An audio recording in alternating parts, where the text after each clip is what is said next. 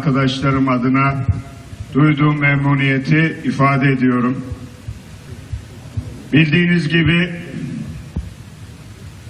öğlen saatlerinde 139 yıllık hayali gerçeğe dönüştürdük.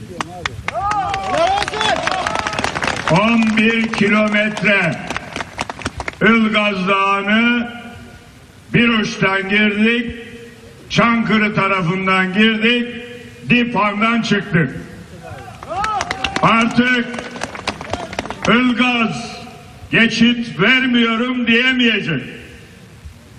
Ilgaz'a yazın gidip yaylalarda vakit geçireceksiniz, dinleneceksiniz. Ama kışın Ilgaz'ın altından tünelden geçip Kastamonu'ya gideceksiniz. Kastamonular da Çankırı'ya gelecek. Çankırı'ya giderken de Ilgaz'ı pas geçemeyecek.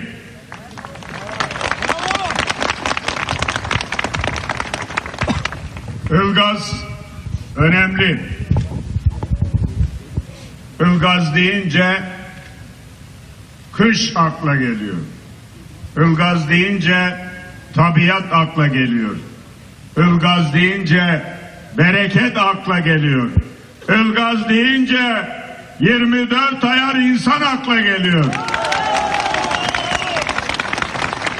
Sizler bu toprakların insanları İstiklal mücadelesinde İnebolu'dan Kastamonu üzerinden nasıl Sakarya'ya destek verdiyseniz şimdi bu tünel de size vefa borcunu ödüyor. Biz de bu tünelleri yaparak, bu yolları yaparak sizlerin yüzünü güldürmek, hayatınızı kolaylaştırmak için her şeyi yapıyoruz. Sizlere memleket sevdalısı Cumhurbaşkanımızın selamını getirdim Ilgaz'dan. Cumhurbaşkanımız da bugün burada olacaktı. Ama İstanbul'da önemli bir işi çıktı. Katılamadı. Kendisi yine de videoyla katıldı, gördü. Açılışı bizle beraber yaptı. Evet, geldik. İlçe başkanlığımızı ziyaret ettik. Belediye başkanımızı ziyaret ettik. Sizleri gördük. Mutlu olduk. İlçe başkanımız, milletvekillerimiz Ilgaz'la ilgili ihtiyaçları, sorunları tek tek anlattılar. Belediye başkanı da anlattı. Şimdi bize düşen bunların gereğini yapmak, öyle değil mi? Onun için buradayız. Sevgili hemşerilerim, burası bir anlamda benim memleketim. Niye? Benim dünürüm de Çankırılı. Korgun'dan. Komşunuz. Dolayısıyla buraya karşı sorumluluğumuz, yükümlülüğümüz bir kat daha fazla. Şimdi eskiden şu İn Dağı'nı nasıl çıkıyordunuz anlatın bakayım bana. O İn Dağı'nda böyle dolana dolana başınız dönüyordu değil mi? Şurada dere yolunu, Tosya yolunu geçerken başınızı sağa sola çevirmekten romatizma oluyordu. Şimdi üst geçitten vurup geçiyorsunuz değil mi? Bu yollar Çankırı yolu, Ankara yolu, Kastamonu yolu, Tosya yolu, Kurşunlu yolu, Çerkeş yolu, Allah'a şükür kaymak gibi yolları böldük, hayatları birleştirdik. Yolları böldük, milleti birleştirdik. Milleti, doğuyla batıyı, kuzeyle güneyi birbiriyle buluşturduk. Bakın buradan, Ilgaz'dan, İstiklal'in sembolü buradan ilan ediyorum. Yolları böleriz, Türkiye'yi böldürtmeyiz. Bu bayrağı indirtmeyiz. Bu ezanları dindirtmeyiz. Dost düşman herkes bilsin. 15 Temmuz gecesi sizler 79 milyon vatan evladı Türkiye'ye sahip çıktınız. Alçak FETÖ'cülere hak ettiği dersi verdiniz. Allah sizden razı olsun. O darbe gecesi benim yolum da buraya düştü. Belki biliyorsunuz, belki bilmiyorsunuz. Sabahın erken saatlerinde burada bir mola verdik. Ilgaz'da Kaymakam Bey'in evinde misafir olduk. Bir yarım saatimizi orada geçirdik. Evet, onun için Ilgaz'ın bizim zihnimizde özel bir yeri var. İnşallah Ilgaz'a da, Çankırı'ya da, Kastamonu'ya da 780 bin kilometre kare vatan toprağının her köşesine hizmetlerimizi sizlerin desteğiyle, duasıyla yapmaya devam edeceğiz. Laf üstüne laf değil, taş üstüne taş koyarak ülkeyi muasır medeniyetler seviyesine ulaştıracağız. Şimdi işin özetine gelelim. Burada ne lazım? Sorunlar ne? Hepsini söyledik. Doğalgazınız gelecek Ilgazlılar. Hiç merak etmeyin. Notunu aldık. Milletvekillerimiz, ilçe başkanımız bize anlattılar. Belediye başkanımız da anlattı.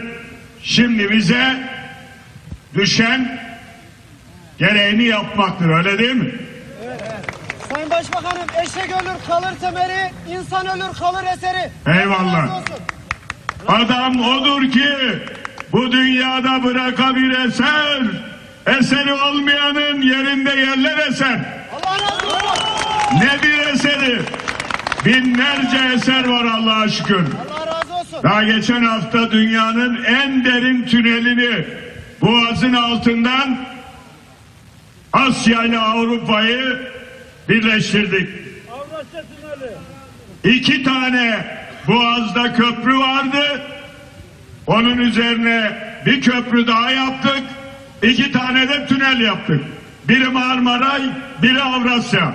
Hayırlı uğurlu olsun milletimize. Değerli kardeşlerim, rahmet yağıyor. Bolluk, bereketlik. Hepinize çok teşekkür ediyorum. Bu soğukta sizleri daha fazla bekletmek istemiyorum. Buradan Kastamonu'ya geçeceğiz.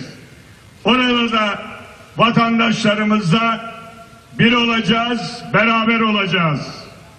Ve inşallah ülkemizi daha güzel günlere, daha aydınlık yarınlara hep beraber ileteceğiz.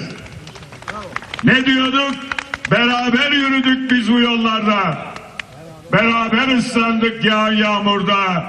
Şimdi söylediğim tüm şarkılarda bana her şey sizi hatırlatıyor. Bana her şey Ilgaz'ı hatırlatıyor. Bana her şey Türkiye'yi hatırlatıyor. Kalın sağlıcakla. Allah'a emanet olun.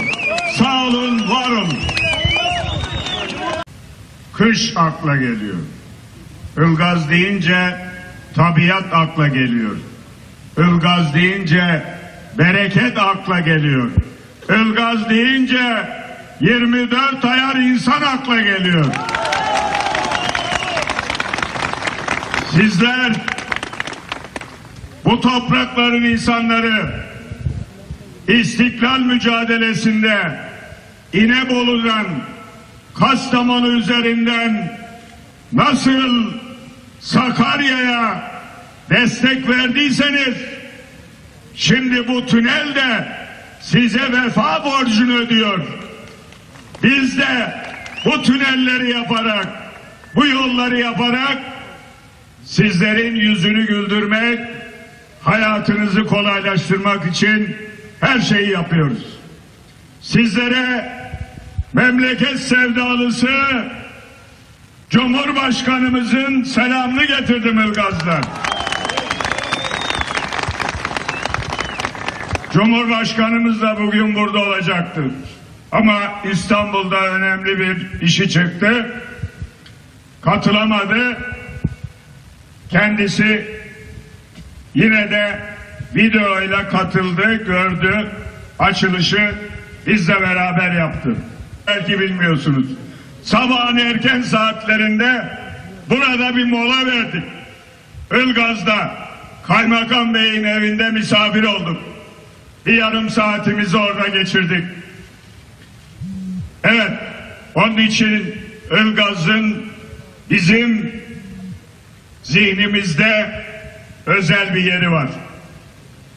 İnşallah Ilgaz'a da, Çankırı'ya da, Kastamonu'ya da 780 bin kilometre kare vatan toprağının her köşesine hizmetlerimizi sizlerin desteğiyle, duasıyla yapmaya devam edeceğiz. Laf üstüne laf değil, taş üstüne taş koyarak ülkeyi muasır medeniyetler seviyesine ulaştıracağız. Şimdi işin özetine gelelim. Burada ne lazım, sorunlar ne, hepsini söyledik. Doğalgazınız gelecek Ilgazlılar. Hiç merak etmeyin. Notunu aldık.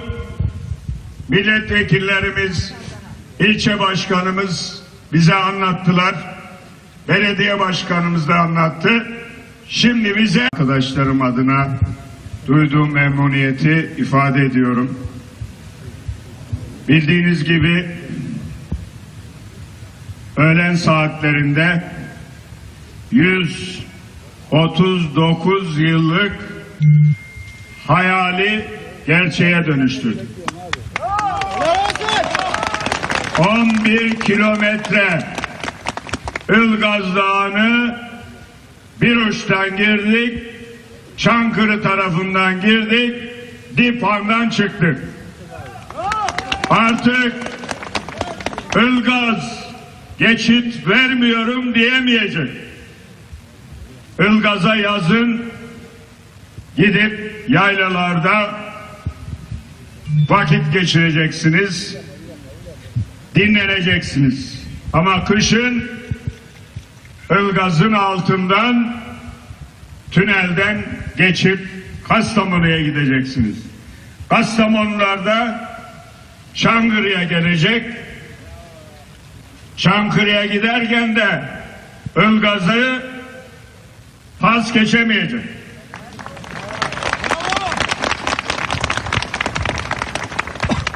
Ilgaz önemli. Ilgaz deyince evet, geldik, ilçe başkanlığımızı ziyaret ettik, belediye başkanımızı ziyaret ettik, sizleri gördük, mutlu olduk. İlçe başkanımız, milletvekillerimiz Ilgaz'la ilgili ihtiyaçları, sorunları tek tek anlattılar. Belediye başkanı da anlattı. Şimdi bize düşen bunların gereğini yapmak, öyle değil mi? Onun için buradayız. Sevgili hemşerilerim, burası bir anlamda benim memleketim. Niye? Benim dünürüm de Çankırılı. Korgun'dan.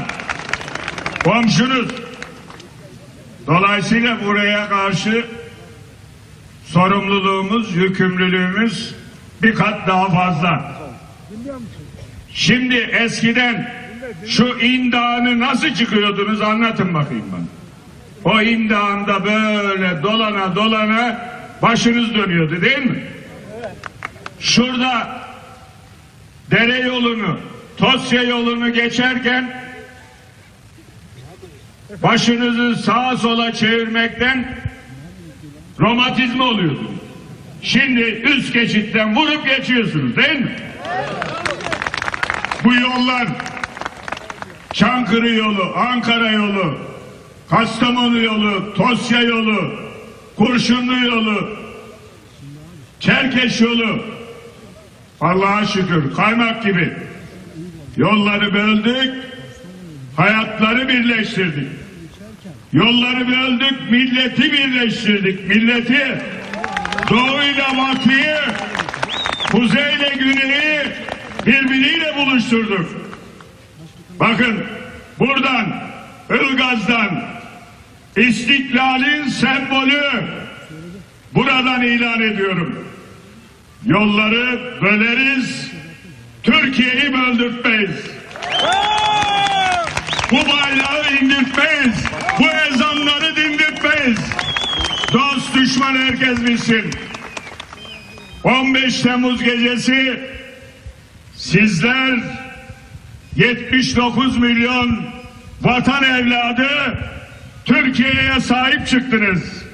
Alçak FETÖ'cülere hak ettiği dersi verdiniz. Allah sizden razı olsun. O darbe gecesi benim yolum da buraya düştü. Belki biliyorsunuz.